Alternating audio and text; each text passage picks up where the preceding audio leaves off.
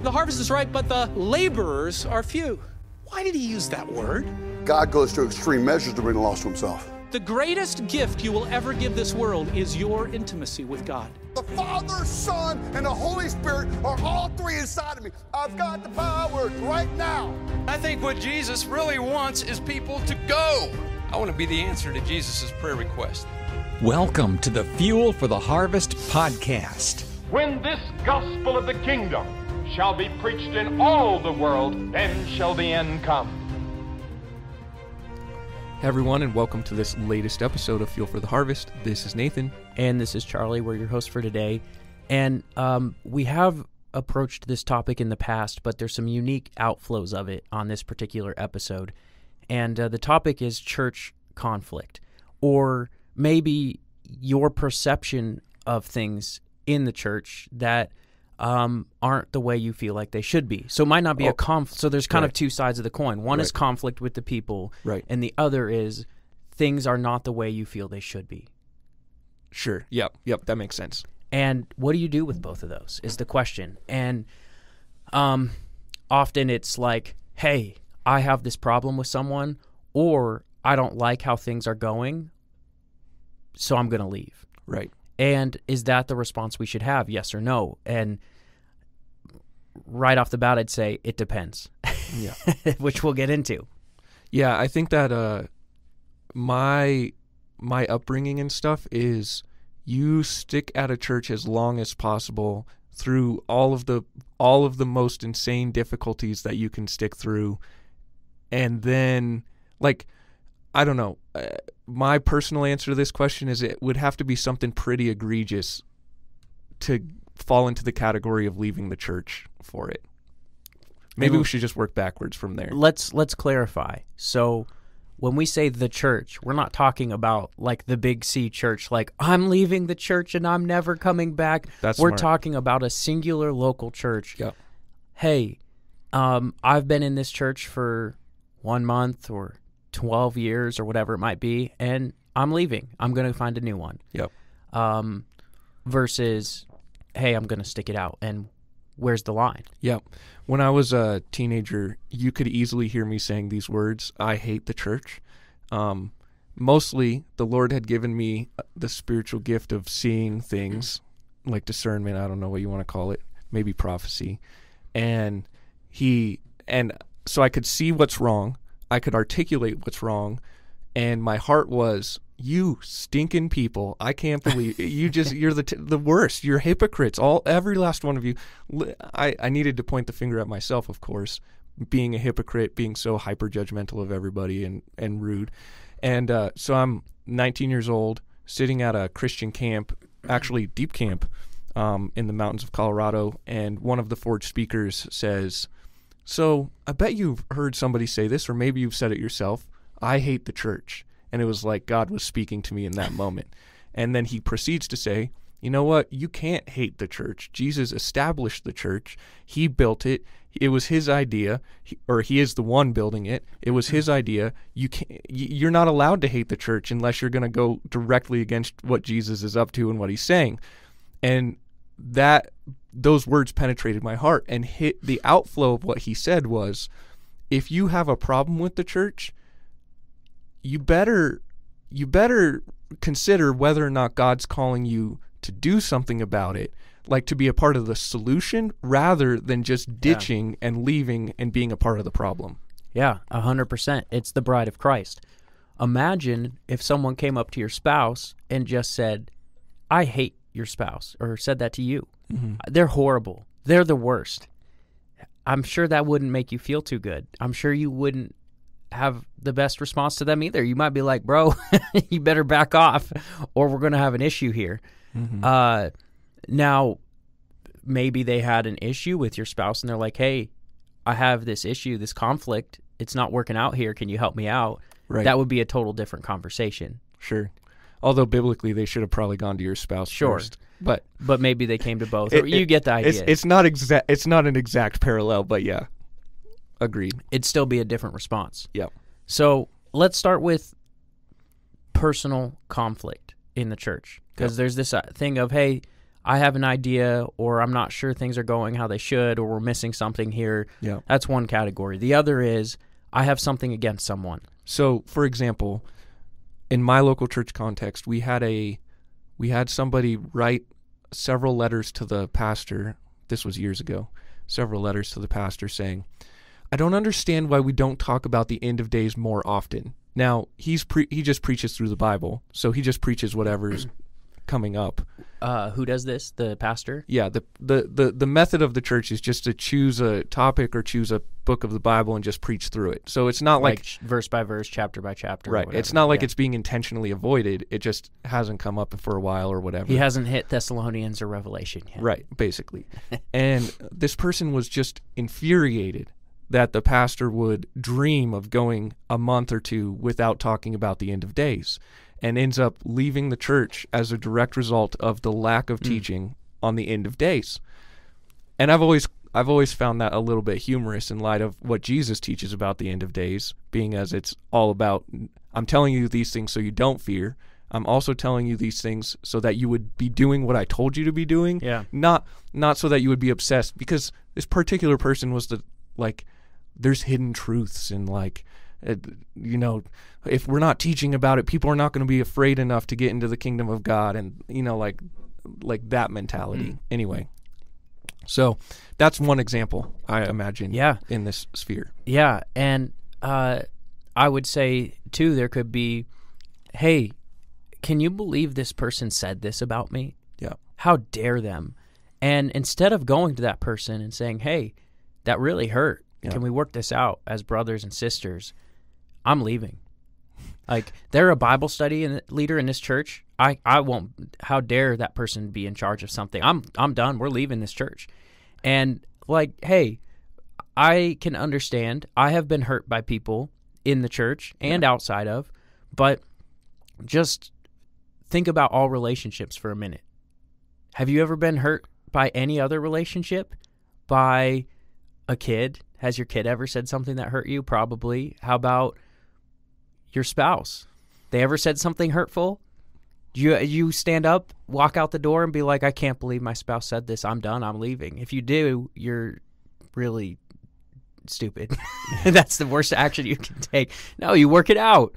You don't just walk up and leave because of one sentence. Right. Or even a best friend. They're bound to say something hurtful at some point. Yep. It's normal human relationships. And that's why I actually think Jesus laid out the solution in Matthew 18. Right. Check out what it says. So he says this: if your brother sins against you, go tell him his fault between you and him alone. If he listens to you, you have won your brother. But if he won't listen, take one or two others with you, so that by the testimony of 2 or 3 witnesses, every fact may be established. If he doesn't pay attention to them, tell the church. If he doesn't pay attention even to the church, let him be like a Gentile and a tax collector to you. Fun fact about that passage, that it's either before that or just after that in Matthew 18, Jesus says, where 2 or 3 are gathered in my name, there I am in their midst. Yeah. And we often think about that in the context of small gatherings of the local church, that Jesus is right there. Which is true. I mean, that's what he's talking about right here, the church. Yeah. So, fun fact, though, think about it in the nature of conflict. So Jesus is saying, hey, guys, in the middle of your conflict, in the middle of this, if you've ever been in an interpersonal conflict, whether that's with a husband, wife, parent, whatever, somebody in the church, having Jesus present with you in that conflict, that's so awesome. Way different. Oh, it's so good. The Prince of Peace with you in the midst of conflict. How glorious and amazing. Because we know that you don't have to have 2 or 3 Christians gathered together in order for Jesus to be right there with you. The New Testament teaches that he's living with you in your heart. So he's with the individual. I think that there's a special emphasis on his presence with you in the midst of conflict here in Matthew 18. Yeah, and even within the gathering of believers in general. Yes, you're of course. all living stones brought together to house the Spirit of God, group-wise, corporately, and individually. And so this passage is in the context of, hey, 1-to-1, 3-to-1, church with them, leaders. And he kind of brings it all together. Right. And so check out right after the verse that I had read, it continues, Matthew chapter 18, it continues in verse 18. It says this, "Truly I tell you, whatever you bind on earth will be bound in heaven, whatever you loose on earth will be loosed in heaven. Again, truly I tell you, if two of you on earth agree about any matter that you pray for, it will be done for you by my Father in heaven.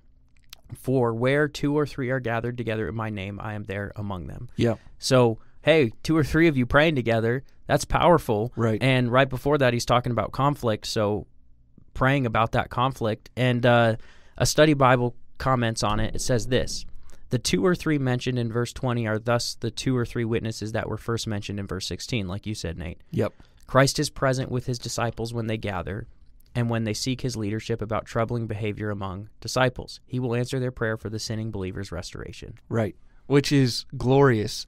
And just as a personal experience, Jesus, there is power in corporate prayer. This is like a total bunny rabbit trail. But I love praying with my wife because I don't know, like praying with my wife, praying with other believers. I love it because I feel like there's encouragement. I feel like what Jesus says here in Matthew 18 is absolutely true.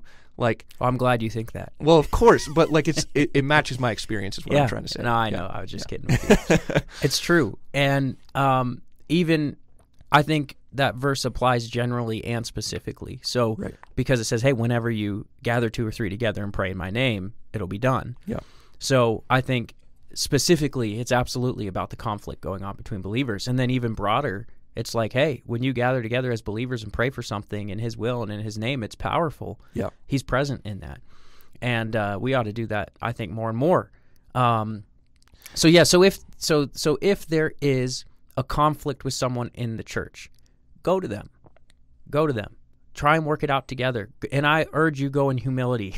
Don't go and be like, hey, you said this and how dare you? You're the spawn of Satan. And Right. like, don't do that. Just be like, hey, man, I don't know if I said something to hurt you. Please let me know if I did. But I just wanted to touch base and say, hey, when this was said, it really hurt me. Yeah. And I don't want us to have any hindrance. I don't want any obstacle between our relationship or others. And just go from there. Try to take the humble route as best you can. Right, and Matthew 18 explains the process. So you go one-on-one, and they reject you, then you can bring other people in. Then grab maybe Leader, who are those trusted. 2 or 3? Right. I would say it needs to be someone with deep spiritual maturity. Who won't gossip. Yeah. Yeah. And I think there's only 2 options for who you bring with you.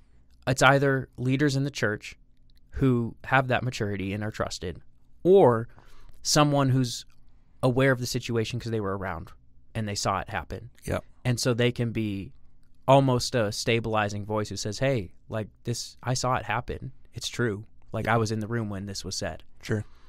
And I would say those are really your only 2 options to do that biblically. Yep. So bring those people.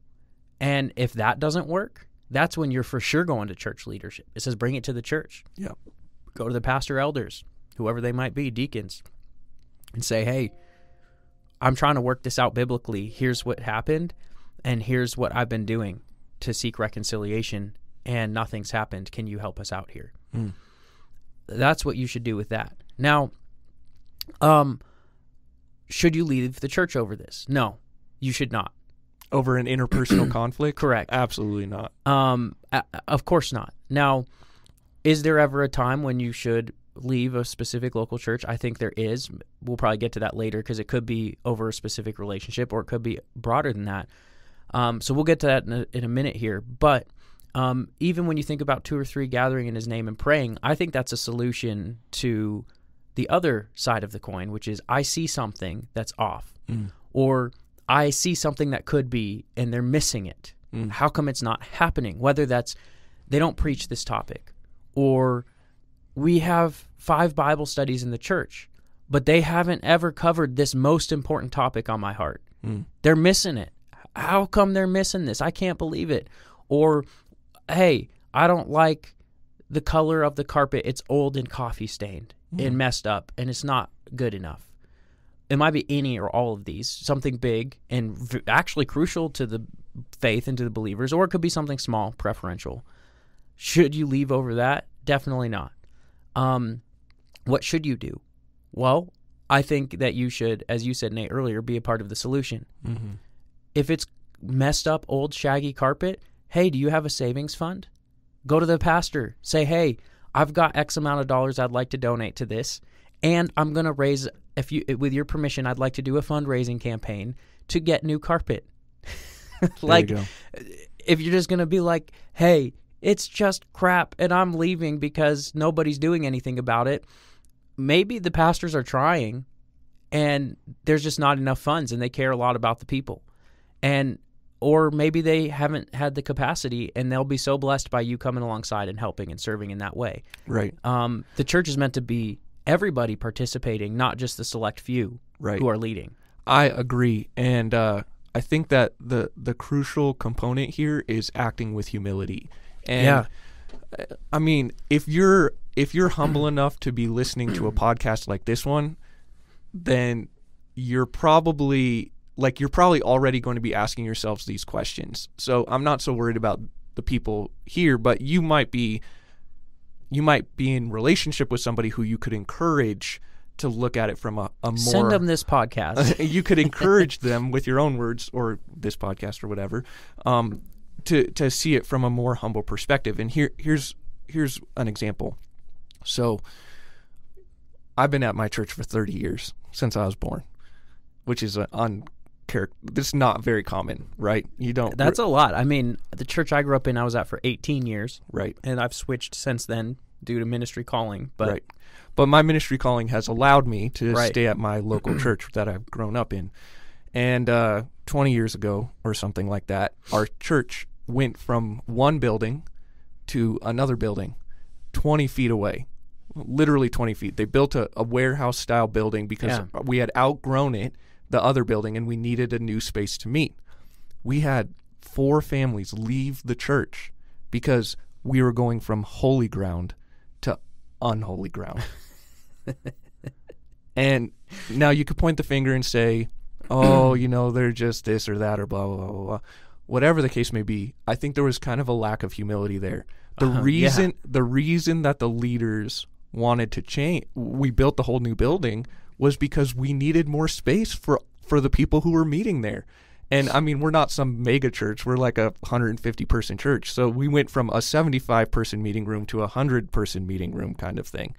And like, they were just up in arms about it. And all of that to say, there's a heartbeat behind these decisions, right? The heartbeat behind the leadership's decision to change the building was not, we're going to go from this holy consecrated ground to this unholy ground. That was not their heart. Their heart was to serve the congregation that was meeting in that space. How about the New Testament? What in the world is holy ground in the New Testament? Could it not be wherever I set my feet and because the Spirit of God takes yeah. over? Amen. Like wherever the kingdom advances? Exactly. So in these situations, I imagine that there is a reason behind the decision that people are taking the wrong way. Yeah. Right? So maybe there's like a decision to encourage people to park at a different parking lot or something because there's growth in the body of Christ and we need to figure out solutions, right? Like just really practical, obvious solutions. And people are getting frustrated about it because it's like, well, this church only cares about growth, or this church only cares about money, or this church only cares about having a nice parking lot. It's like, no. That's not the case at all. So there's those preferential reasons. And I would say, hey, slow down, be humble, maybe go meet with those leaders and ask questions and say, hey, could you help me understand more of why this is happening? Questions are good. Like, could you help me know why you think this is just as good or better? I'm struggling with it. Can you help me understand? And see what you learn. Now, that's kind of the preferential side. What about the church is missing something? Like, vital. Like, they don't have this Bible study topic, or they don't have disciple making. They don't have the mission. Like, they never preach the Great Commission. They don't ever say anything about evangelism. There's not a single group or training on it. They just never even open their lips about it. In my opinion, that's a big issue. Yeah, big issue. Should you leave over it? No, not at the beginning, I would say. Go be a part of the solution. See if you can spread that DNA. Hey, I'd like to start a Bible study among the other studies. And whatever way your church does that, start one. Invite people to it. Start training people on it. If they'd let you do it, do it. And be a part of the solution in that way. It could very well be that God has given you vision for something because you're supposed to be a part of it. I actually believe, based on the New Testament, especially 1 Corinthians 14, that we all have a part to play. Amen. It says, hey, if anyone has a teaching, if anyone has a hymn, if anyone has a revelation, if anyone has, and it keeps listing off these things, let him bring it. So that's you. That's all of us. We have something to bring that God gives us. So if he gives you an idea for something or you see something that's missing, find a way to implement it there rather than say, I can't believe they don't have this, I'm leaving. I literally have talked with people recently about this. They're like, oh, I just, I wish that this church had this thing in it. Like, they're missing out big time. And I see it in other churches, and it's amazing how God works in this way, but this church, they don't have it. Or, man, if the leader says one more thing about this building, I'm out of here. And it's like, hey, maybe you're supposed to be there to encourage people. Like, if you see something, stick it out. Go impact people. Don't run from it. So I think all of us could learn from Jesus' words of where 2 or 3 gather, it will be done in my name. Start praying for it. Like, God, I think this is missing here. Amen. Start praying, and then see if you can find a way to implement it. Now, if there's a hardness of heart. Now, that's where we go. When is it time to leave? Right. So if there's a hardness of heart, if there's a lack of willingness to expand into the crucial central components of the gospel. So if they're not teaching about evangelism or not teaching about gospel proclamation in some way or another, God's heart for the nations, or what are some other topics that would be like, because I want to differentiate between this and like the end of days, because like, listen, which should be covered too. Right, the end of days is part of the scriptures, but it's not something to leave the church over, because even the body of Christ has like 15 very accepted views on the end of days. That's an exaggeration, but you understand what I'm saying. I would say core crucial things, the core commands of Christ: loving God, loving others, preaching the gospel to everyone, making disciples of all nations. If these 4 things are never preached on, you, like after several years, you might go, man, what's going on? Right. Or the core truths of like the evangelical statement of faith. Yeah. This authority of the Bible, like how do you receive salvation? By faith in Christ, not of good works, like this kind of stuff. If these are never preached ever, you might go, man, what's going on? Right. Like, and again, approach with humility. If you're like, hey, can I serve in this area? Could I help our church expand on the topic of missions?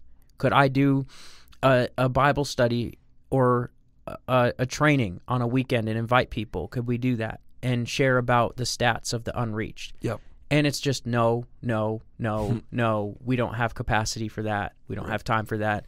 It could very well be that it's okay for you to say, hey, I think I need to find a place that is growing in these areas, and I'm going to pray about it, and I'm going to go find a new place to do that. Right. Pray about it, though.